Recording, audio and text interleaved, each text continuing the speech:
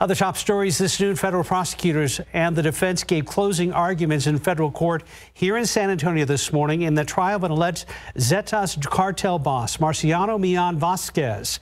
Later today, the jury is expected to decide whether he participated in the murder of hundreds of men, women, and children while trafficking drugs from Mexico. KSAT 12's Josh Skurnick has the latest. With no physical evidence, the prosecution asked the 14 jurors to use common sense in considering the testimonies of the 12 witnesses, while the defense painted them as career criminals looking for a payout from the U.S. government. The prosecution went over witness testimony describing the killing and burning of children and alleging Milan Vasquez was the director of huge shipments of drugs across the border as a Zeta Plaza boss in Piedras Negras. The question the lawyer asked, did the story make sense? Noting the testimonies of the witnesses corroborated each other as they identified people only those within the Zetas organization would know. The defense noting no relatives of victims spoke. The defendant's lawyer painted all of the government informants as hardened criminals looking for lesser sentences.